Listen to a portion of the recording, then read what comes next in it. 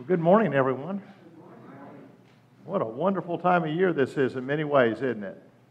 We can keep our focus upon the right things, can't we? Incarnation Day. Think about it. The day that the Lord came to make a way for each of us to have a way of escape. What a blessing.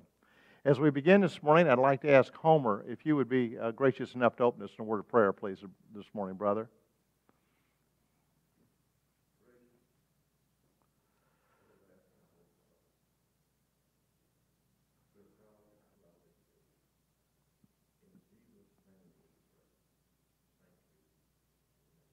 Amen. If you would, please open your Bibles again to John chapter 1 as we're continuing our study in the Gospel of John. What a blessing this Gospel is, certainly in the study, and I think to everyone. We're going to begin our scripture reading this morning in John chapter 1, and we're going to begin in verse 10. We're just going to read a few verses, and we'll be working our way through this a little bit this morning. But before we start, I'd just like to remind everybody about the Gospel of John. Just think about it for a few moments. This is a wonderful gospel in the sense that it really is designed to help us to see the deity of our Lord and Savior Jesus Christ, and at the very same time His humanity. Understanding that He was 100% God, He was 100% man. And in His humanity, He came into this world. He came into this world so that we can identify with Him, and that He could identify with us. But we have a God that we can actually know. What a blessing that is to think about. You know, He's not just some abstract God, something that's sort of out there, but He is, of course, all of those things too. But more than that, He was a God that came and made a way of escape for each and every one of us. Our scripture reading is going to begin in verse 10 of John 1. And it says, He was in the world, and the world was made by Him, and the world knew Him not. He came unto His own, and His own received Him not. But as many as received Him, to them He gave power to become the sons of God. I'm sorry, I've jumped up here. He came unto His own knew Him not. But as many as received Him, to them He gave the power to become the sons of God, even to them that believe in His name, which were born, please notice, not of blood, nor the will of the flesh, nor the will of man, but of God. And the Word was made flesh, and dwelt among us. And we beheld His glory, the glory as the only begotten of the Father, full of grace and truth. I don't know, you have to be a little older and have been around for quite a while to know a man, a Bible teacher, a man had written a number of books, was pretty big back in the mid part of the 1900s, a man by the name of Major Ian Thomas. Anybody recognize that name? Yeah, a few do. And Ian Thomas, he was just a real man, really on fire for the Lord, just had a real testimony. But at the Moody Bible Institute one year, he said these words, and he was well known for his quotations. He came up with these various things. I thought it was good in my studies, and I thought I'd bring this out to us this morning. He said this, he said, He, speaking of course of Christ, had come as He came in order to be what He was. He had to be what He was in order to do what He did. And He had to do what He did so we might have what He has. We have to have what He has in order to be what He is. Now, we think about that just a minute, but He went on and defined that to help us out a little bit. Here's what it really means. He went on to explain it this way. He says, He had to come as He came. That means He had to come being born of a virgin. We're just getting ready to worship Him in that sense. In order to be what He was, a perfect man inhabited by God. He had to be what He was in order to do what He did, die and to redeem us. He had to do what He did so we might have what He has, His life, all that was lost in Adam. And we have to have what He has in order to be what He was, perfect. The man inhabited by God. You know, my friends, that really is what the Gospel of John is all about, isn't it? Isn't it really about that? Of kind of expanding on that. It was kind of a simple way of saying it. Now in John 14, we begin again, in John 1, in verse 14 it says, And the Word was made flesh and dwelt among us, and we beheld His glory. The glory is the only begotten of the Father, full of grace and truth.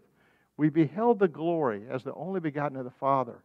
In other words, Jesus was was sinlessly born, physically begotten of God, and about Him the glory of perfection and the glory of perfect wisdom, and of course the glory of absolute purity.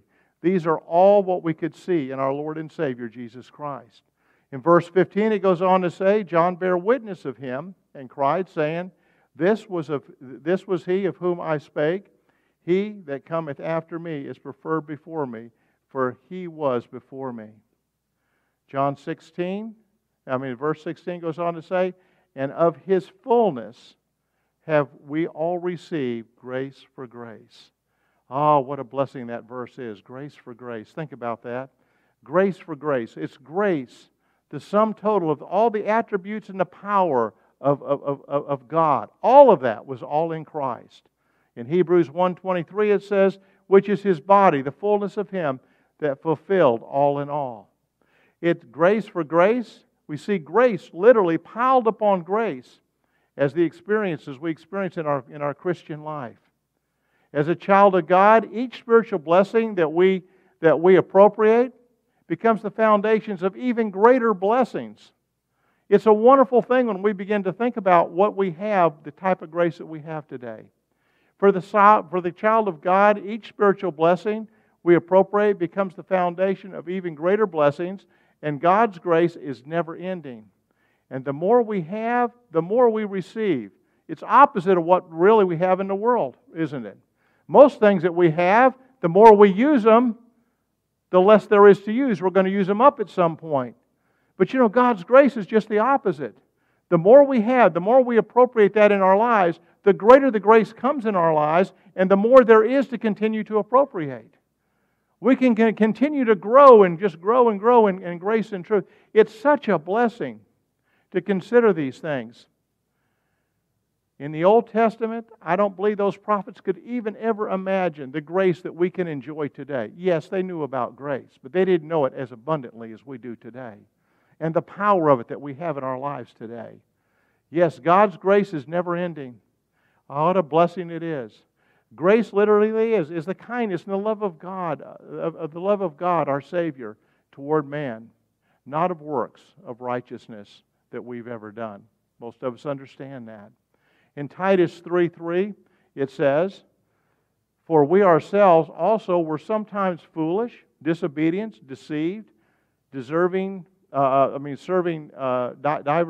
lust and pleasures, living in malice and envy, hateful, and hating one another.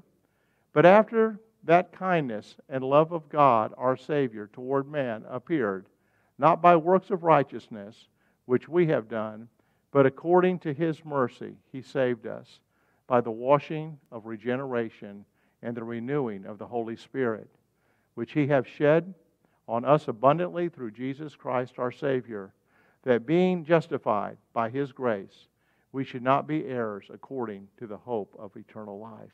Isn't that a blessing? Isn't that a blessing to understand that? Grace and truth came through Jesus Christ. Here, like it is in Paul's writings, Christ displaces the law of Moses. That's one of the things that we learn throughout this dispensation, throughout the New Testament. As we see that Moses, as he revealed that way of life, we have a brand new type of life that we have through grace. In John 17, in verse 17, it goes on to say, For the law was given by Moses, but grace and truth came by Jesus Christ. Please notice the word, when we look at this, it says the law was given by Moses. But John says grace and truth by Jesus Christ. The law was what? It was given, wasn't it? It was given. But grace and truth, it came. It came in a physical person. It came. Now, it's important to understand that grace is never at the expense of truth, is it? We don't ever sacrifice truth for grace. That's wrong, isn't it? With Jesus Christ, we have both, and we have both of those absolutely perfectly, in perfect harmony, in perfection. Yes, we see this demonstrated in His very character. Certainly, Jesus Christ was the most balanced person in this entire world that ever walked, wasn't He? He was God. He was perfect in everything. And His ministry was absolutely perfect. And His words in His ministry were perfected as well. There was grace, there was love, and there was instruction. And there was condemnation too, wasn't there? There was all of these things in there perfectly given, and perfectly given rightly, that we might truly know and see God in the flesh and understand better the person and who our Lord was. Yes, the law of Moses also, it contained truth, didn't it? But it was sharp, it was demanding, it was penetrating. It was embodied in the Decalogue. And it expanded into some 613 different edicts or edicts of the law eventually. That was a lot to keep track of, wasn't it? Wasn't it? That would have been pretty tough. We see that. Yes, the law of Moses did embody grace. But we found out that failure to keep the moral law necessitated the giving of the ceremonial law so that guilt could be covered. And keep in mind, the Old Testament, it was simply covered. With Jesus Christ, it's taken away. With the Lord, when we confess our sins, they are as removed as far as the east is from the west, aren't they? We know that. We know that it's done. When we have come to a saving knowledge of Jesus Christ and we receive Him as our Lord and Savior, can we ever go back to being unsaved? No. Why? It's a gift of God, isn't it? Doesn't have anything to do with us, does it? At that point. So what a blessing. Ours is a one-time deal. But of course the living is a different challenge as we live the experiential life that we should live. Yes, we see the failure to keep the moral law necessitated the giving of the ceremonial law so that it could cover guilt. The guilt could be covered until we come to the time of Calvary. Then we come to Calvary. Grace is not only a dispensational method of dividing or divine dealing in salvation, but also the method of God in the believer's life and service. As we're saved, He is not under the law. If you're here as a child of God and you're saved, but you're under grace. Romans 6:14 says, "For sin shall not have dominion over you, for ye are not under the law, but under grace." The dispensation we live in this time of the day has nothing to do with the law anymore, does it? We live in a dispensation of grace. Completely different. Whether you be Jew or Gentile, we're all saved the same way. And what we have is so much greater than anything that they've ever had in the past. What a blessing it is. As the Old Testament pointed to the Messiah's coming and the blessings that were to come, it was kind of a veiled thing that they were looking at and seeing. As Israel continued to fail, and God kept showing His mercy and His grace to Israel, giving them opportunity upon opportunity, but no man can ever keep the law. But by grace and truth, we have been made righteous in the sight of God, haven't we? Our righteousness is not based upon me. It's not based upon you. It's based upon my Lord and Savior, Jesus Christ. And if you're here as a child of God today, that's where your righteousness is as well. You have been made perfected before God because of our Lord and Savior, Jesus Christ. And what a blessing this is. But it was not until grace and truth, actually kind of inherited into the law, could be actually implemented into a perilous life. In other words, a life where we have actually would be an incomprehensible type life where nothing could ever match that. And thus to be translated into a language that we all can understand. As a person, we can understand God so much more, can't we? We can see Him. We can understand Him. We can hear His words. We can know that our God, when He walked in this world, felt and tasted and hungered and suffered, understood what it was to be hated for doing righteous things. He knew all of these things. He went through them all. He knew them all before He ever came into the world. He knew what was going to happen to Him before He ever came into the world. He knew each and every one of us before the world even existed, didn't He? And yet He was still willing to do all of that for us, for you and I. What a blessing. What a blessing it is to know that as a child of God that we can have confidence in all of these things. Christ was visible, understandable, and He was identifiable. we could actually identify with Him in the flesh. Isn't that a blessing? No other God that you ever, there is no other gods, is there? But all the other gods that all the other ones actually worship, what kind of gods are they? They're stone, they're wood, they're this, they're that. But they are gods that are not ones that they can identify with in any way, really, can they? They're somewhat of an abstract God. They're false gods. There's only one true God, and that is the Lord Jesus Christ. Of course, God the Father, God the Son. So we see that. In Christ we see grace and truth, and we see it wrapped up so warmly and vibrantly in human flesh, brought into this world by Jesus, the man, and Christ, the Messiah. Both at the same time. 100% God, 100% man, all at the same time. He was. He set aside His glory. He never set aside His deity. What a picture of love is that? What a picture of love is that? We're about to celebrate His birth.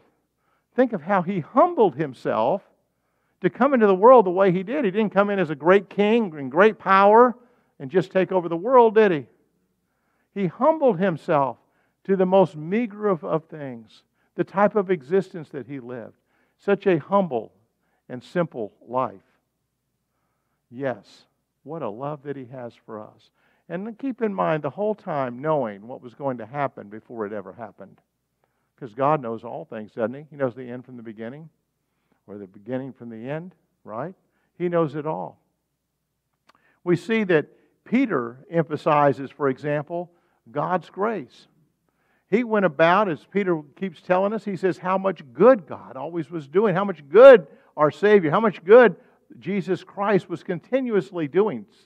Think about it. He was healing the sick. He was giving sight to the blind. He was raising the dead. He was curing leprosy. He was doing so many things outwardly. He was feeding people. And they all think how wonderful that was. But the greatest feeding of all was His very Word. The spiritual feeding. The understanding of what it was to never thirst or never hunger again. Because He was the Word. And He was showing man how you could once again have what we had lost with Adam. Yes, grace through grace, we see in verse 17, through grace was manifest in the Old Testament. It was literally like a candle compared to the bright grace that appears at the incarnation. What we see today in the place that we have been placed by God's grace in this world is such a wonderful time. And we won't spend much on that. I say it all the time. But think about your own lives, my friends. The wonderful time that we have been blessed to be born in. Everyone here this morning most likely owns a Bible. We have the very Word, His very Word in our hand, and we can read it. We've been taught how to read. We know how to understand it. We can read it and enjoy it. We can grow in it. We can have Him at any time we want. Through the indwelling of the Holy Spirit, if you're here as a child of God this morning, you have the third person of the Trinity living within you to help you understand the Word of God, but also to lead, guide, and direct in your life. We also have access to the throne room of God at any moment of any time, day or night. We can simply say, Abba, Father, and go right into His presence and make our requests known unto Him directly. Oh, we live in such a wonderful time through the incarnation of our Lord and Savior Jesus Christ, and in Him coming into this world and making a way for each and every one of us. And we find that some of the examples would be, for example, in Genesis 6:8, when it says, but Noah found grace in the eyes of the Lord, and that's all capital, meaning Jehovah. And again, before Moses, and when he was giving the Ten Commandments in Exodus 34, when he said, and the Lord passed before him and proclaimed, the Lord God, merciful and gracious, long-suffering, and abundant in goodness and truth. Here again we see the grace of God, even in the Old Testament, in so many different ways. We see the promise of the restoration of the 10 tribes of Israel that was given to Jeremiah. Again, in Jeremiah 31:2 it says, then said the Lord, the people which are left of the sword found grace in the wilderness. Even Israel, when I went to cause him to rest. The Lord appeared of the old unto me, saying, Yea, I have loved thee with an everlasting love. Therefore with loving kindness have I drawn thee. We see for the law was given through Moses, but grace and truth truly came through Jesus Christ. And that's the point that John is making here. The description and the demonstration, the fullness of grace announced by John the Baptist and brought by Jesus Christ. God the Word, Jesus Christ, brought a different order than the one that had been instituted before through the law, through Moses. My friends, remember as we talk here where we're at in history, when John is writing this epistle, it is after the destruction of Israel. It's after the scattering of the Jews. It's after all that they had experienced and the marvelous ministry that our Lord had had in this world. And His apostles and those that have proclaimed and the many things that were done to show and prove that He was who He said He was. And yet He was still rejected. He was still rejected. So my friends, we need to keep these things in mind. And when we think about that, we only can think, like we mentioned a week or two ago when we were talking about this, as we started this, of how John must have thought. John, just thinking about this, he saw this, and he was just, in a sense, in awe that there could still be this type of attitude when they had had such an experience and what they had seen and had had time to repent and come back and get right with God, and they hadn't done it. And they hadn't done it. Of course, we know this opened up the church age, and it began a whole new thing. We'll get into that later, but that's not where we're at today. Grace and truth came through Jesus Christ. Christ displaces the law of Moses as the focus of divine revelation and the way of life. No more law, but grace. This is the dispensation of grace. No one has seen God at any time, the Bible tells us. Jesus, the Word, is the perfect declaration of the unseen God. The Father and Son are one. And Jesus has declared the nature of the unseen God. It's through Him that we see Him declared. We don't have to wonder about the nature and personality of God. Jesus has declared it, both in His teaching and in His life. Grace is the unmerited favor of God. We think about that. We use that term so often. What is grace? Well, grace is God's unmerited favor, right?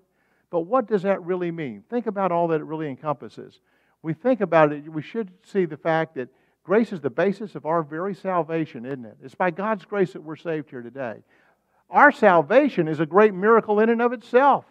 That's a big miracle, that we can be turned from death that we deserve, from a life that we've had, and be re-entered into a perfect relationship with God. That is a perfect miracle. It only could be done through our Lord and Savior Jesus Christ. But first is salvation, then is our justification, all part of grace. Election also, faith, and the spiritual gifts that we have. And each and every one of us, by God's grace, have a spiritual gift. At least one. Some have multiple gifts. But what are those gifts? It's in our very walk. It's in the way it's in our very testimonies. It's in the way that we live. It can be in our own family. It can be of helps, and we have many that I know have that gift, where they have a real gift of help, a real heart for others, and are constantly helping and doing different things. It can be gifts in ministry. It can be different gifts, but we all are given gifts. And we need to recognize we're not just some number on a board that God puts up and says, I need 1,376,000, and that's you. That's not how it works, is it? God knows each and every one of us so perfectly. And He created each of us in a very special place, in a very special time, in a very special set of circumstances. Even as we look into the world today and may be very discouraged with what we're seeing. If I look at the world, I can get very discouraged. I'm learning to start kind of softening my watching and turning things on. I want to be informed, but I got to say it's so scary, it's so depressing, I should say, that I'm trying to learn to get a little bit more away from it. I need to know it, but I don't need to know it that much. But at the same time, I do know the Lord knew all this before the world ever was, and this is the time that we're in. And I look back in history, I see this has happened over and over and over again with so many great civilizations. particularly when they're at where we are. This nation is ripe to be judged. So we see all of these things. But we are His children. And He has a very unique place for us in this time and in this place and in this situation and all that's going on. I haven't been out that much this year, but I haven't seen much Christmas anywhere. Really. I've seen hardly any manger scenes and things of that nature. You know, I'm just saying it's a whole different world than it was 40 years ago, 50 years ago when I was growing up. What a difference. Verse 18 goes on to say, no man has seen God at any time. The only begotten Son, which is in the bosom of the Father, He hath declared Him. We must remember that God is a Spirit, as we see in John 4:24, when Jesus said, God is a Spirit, and they that worship Him must worship Him in spirit and truth. No man, what it's speaking about, no man has ever actually seen God in His essence, His spiritual being. Yet He assumes the visible form, even in the Old Testament. There's many times what we talk about where we have a theocratic appearance, which is where God appears to man in like a human form. We can see some of those. For example, one might be, if we looked at Genesis 32:30, when Jacob called the name of the place, a place at Peniel, he said, I have seen God face to face, and my life is preserved. That's when he had wrestled with Him all night. And then in Exodus, when Moses says, then went up Moses and Aaron and Nadab and Abiathar and 70 of the elders of Israel, and they saw the God of Israel, and there was under His feet, as it were, a paved work of sapphire stone, and as it were, the body of heaven in His clearness. But see, it talks about how they've seen Him. But again, these were theophanic appearances, and we have many of those. David, so many other that we can mention throughout the Scriptures we see. The point here is that Jesus is a man and is the Son of God, and we have the privilege of having known about Him and His revelation through His earthly pilgrimage in this world itself, of His very words, of His very person, of those that could testify of who He is. And as you're here as a child of God, you have in here. Remember, as we talked last week, we talked about God the Father, God the Spirit, and God the Son, right? And we talked about how if you have God the Father, God the Son, or God the Spirit, when you go to pray, how many are you praying to? You're praying all of them, aren't you? So if we go to Jesus and we're praying to Jesus, and somebody says, well, what about, you know, it's the same. Remember, they're all one. There isn't anything that one doesn't know that the other one doesn't know. They're all the same. So we see God in Jesus. Yes, again, His glory was set aside, but never His deity, but He was there. And the world got to really see God. And through that, we had the reverse side of that. We should have been able to see, as we looked at this, the purity that we had over here, the righteousness that we had over here, the horror we should have been able to look on the other side and see of the world, the sin, the disgust of it, the sin of it. What a contrast. That's why the world hated Him. He was doing good, wasn't He? He was offering life unto a dead world, and they hated Him for it. He had good things to say, and He did good things, and they hated Him for it. You see, men love power. They love darkness more than light, the Bible teaches us. But we see it, the Pharisees, the Sadducees were so afraid of upsetting the apple cart in their own positions of power. They were afraid of what real truth really was, what they claimed to do. But it wasn't new with Jesus. Did they not do the same thing to the prophets before? Did they not, in most cases, hate their own prophets, destroy them, and kill their own prophets? It wasn't anything new. This is the way of the world. We have to be concerned about that because it's in our world too. In, quote, religion.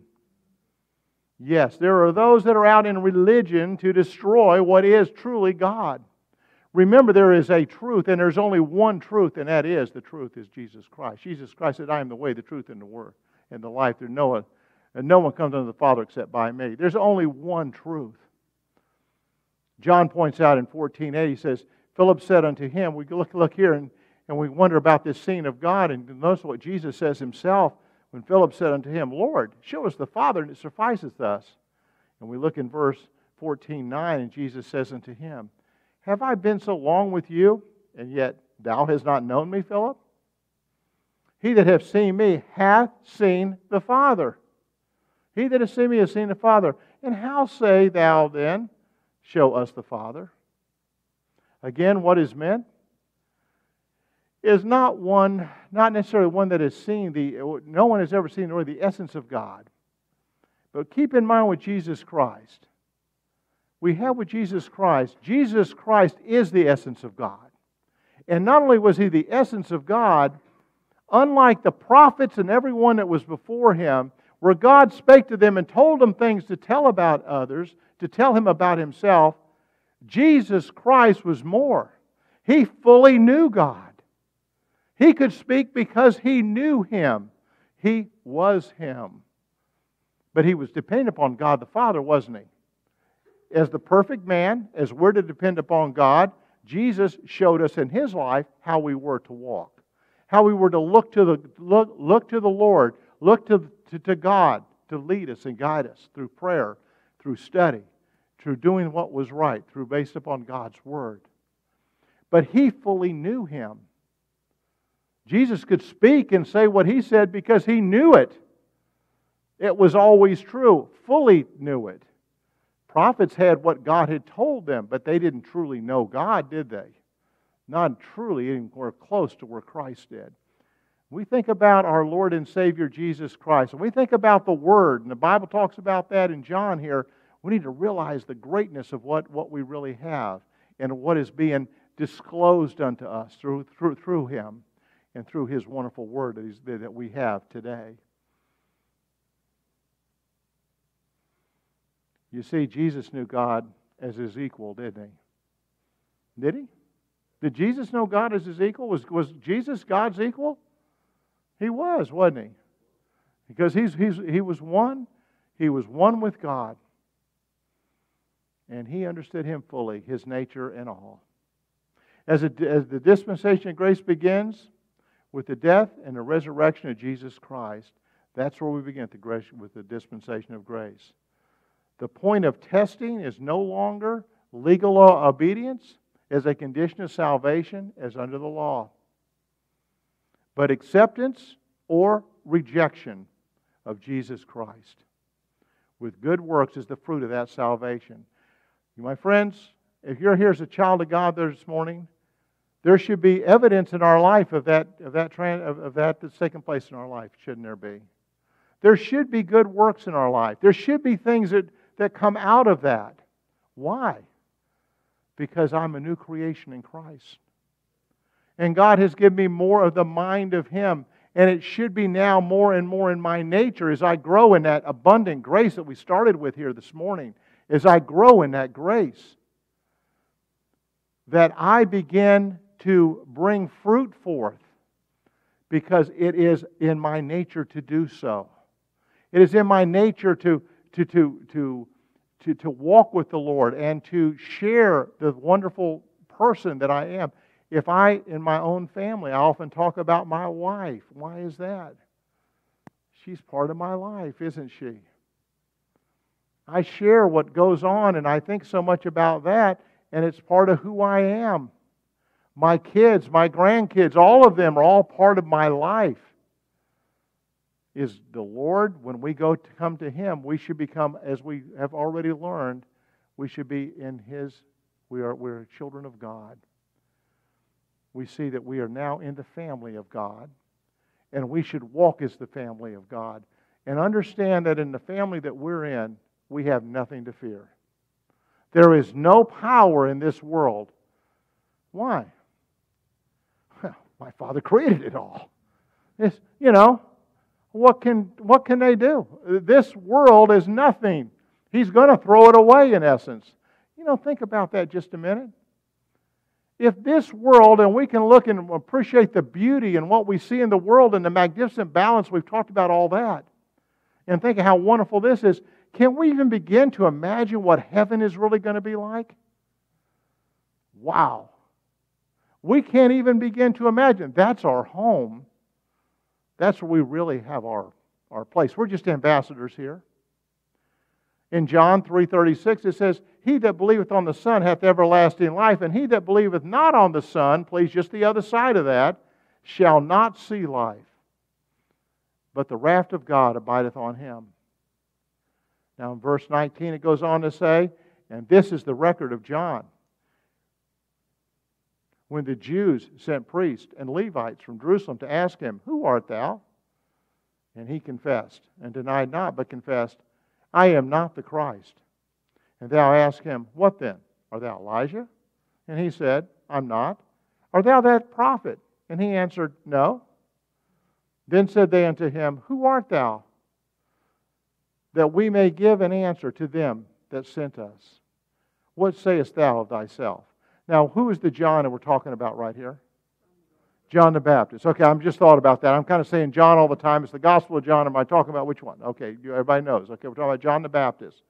Now, this is the record of John. We've already learned that John the Baptist came for what? A witness, right? That was the special mission. He was the messenger. He was the heralder of the Lord that was already pre-promised and pre-told in the Old Testament. Pastor Joe pointed that out in his lesson, I think, last Sunday or the Sunday before. But anyway, he'd already pointed all of that out and brought out that whole thing. We won't do that again. But we now learn what his testimony regarding Jesus is.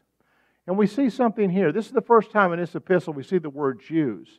And sometimes many of us will think of Jews like this. When I think of the Jews, I think of Israel, the whole people, right? Well, the Jews here really has a little different connotation. It really refers to the religious leadership of that day, the power of that day, not the Jewish people per se. And we see that in various things. I didn't pull up the particular scriptures, but I was thinking of where I think when Jesus had healed the man and given him his ability to walk, and they came, and he said how he feared, or his parents feared the Jews. Well, he was a Jew himself, and his parents were Jews, but they feared the Jews. Who was he talking about? He was talking about the leadership of that day, the Jewish leadership. And that's kind of the content of what we're looking at here. So it says that. And so what we see is John the Baptist said, "I am not the Christ." And please notice how he emphasizes this and told the Jewish leadership that he was not, because he didn't want any focus upon himself. Remember when we looked at John the Baptist last week and how we talked about Jesus said there was none greater among women than John the Baptist. And we said what made John, we believe what we can see there that made John so the Lord could say that about him was his character.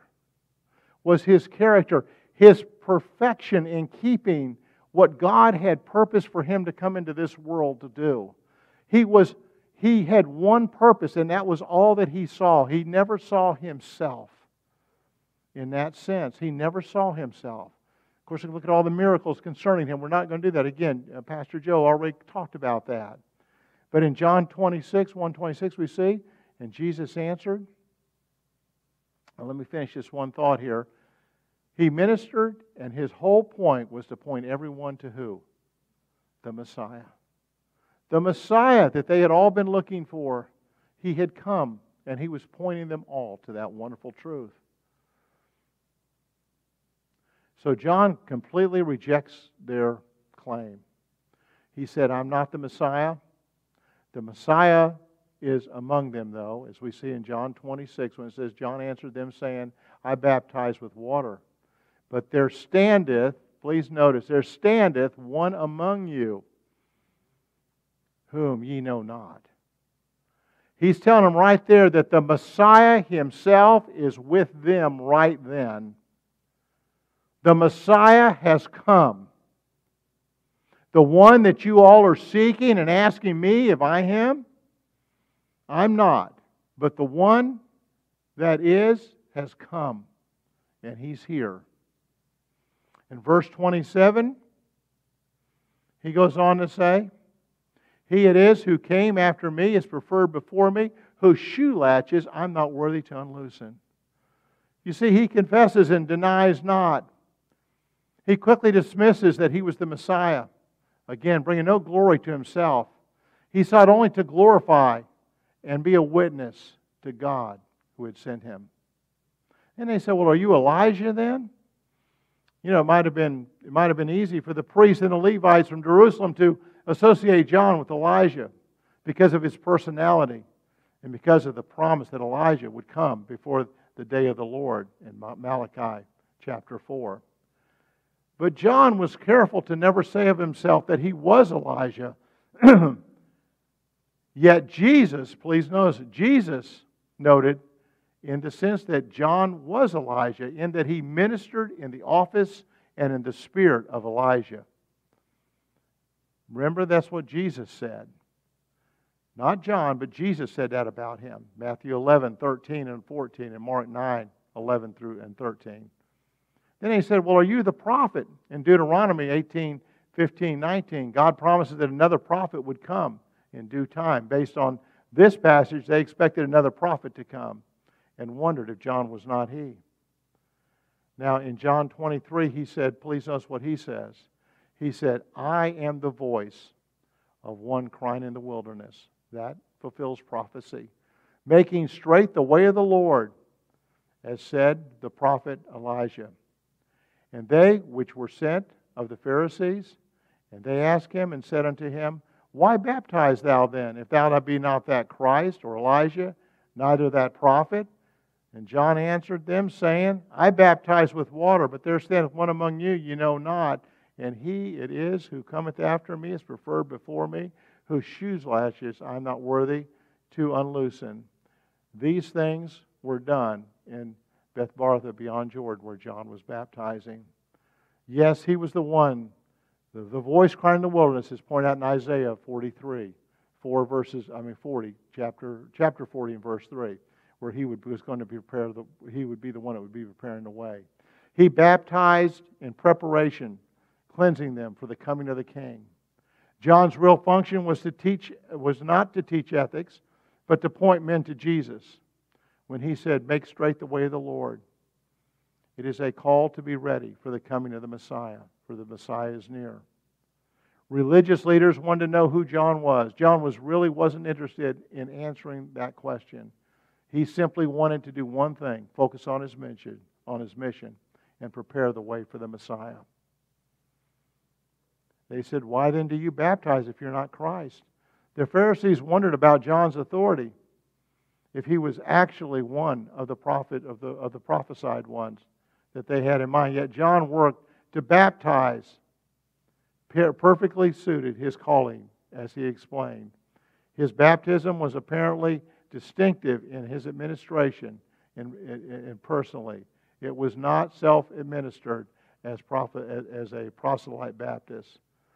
John talked about doing it with water. Water was what was used in the Old Testament for purification, and it had to do with that aspect of it. But to the Jew, baptism was such that they would never have it done. You see, to the Jew, they kind of believed because they were Jews, they were already saved. They didn't need anything else. So what John was doing was bringing them to light that they were not. And John was helping them to understand this very important truth. They only saw it as a Gentile. When a Gentile wanted to become a proselyte and become a Jew and accept in the Jewish religion, they needed to go through this process, which was kind of taken part of what was, I think, taken out of the Old Testament as a way to purify. But to the Jew, that was a horrible thing to have. It was very hard for them to accept that or receive that. So that was really a big step for a Jew to do that in those days. It's good for us to keep that in mind. Yes, I think that we see that, and we also need to understand when it says in 26, and John answers saying, I baptize with water, but there standeth one among you that ye know not. John explains that to the religious leaders, that he was not from his works, but one who was already among them. And John's work was to prepare the way for him. In verse 27, he says this. We're going to close with this morning because we're out of time. It says, He it was whose coming after me is preferred before me, whose shoe latches I am not worthy to unloosen. We see the humbleness once again of John the Baptist. And I want you to think about this just a minute. In the Jewish tradition of the Pharisees and Sadducees, where they had their teachers, the teachers were way up here. And then they had their students, which were way down here. And the students were expected to become servants to them during that time. And they were expected to do all kinds of things as servants. You know, the one thing they weren't expected to do was to wash the feet. Was to wash their feet. To do their feet of anything. That was too low for anyone to do. That was the lowest of servitude that one could be humble to. And yet John points out in this message, he tells them, remember, they thought he was the Messiah. They thought he was the prophet. They thought they thought all these positions for him. He's telling them that he's not even worthy. He is not even worthy to unloosen the sandals of the one. That is who it is. He was humbled. He understood that the Messiah is the Messiah. He is God. And you cannot be humble enough before God. The understanding who we need to see when we see Jesus. If we can get that light in our mind, a little bit of really the one that came and gave so much for us, gave all for us. What a blessing it is to know that we are children of God here this morning. And that we have a purpose. We have reason. God has put us here in this particular time and place. This particular family that we have right here. Oh, let us be about our Lord's business. Let us not be discouraged. God's going to humble us. God's going to help us to walk in His light if we'll seek it out. With that, I'm going to go ahead and close. Pastor, would you close this morning, please, brother?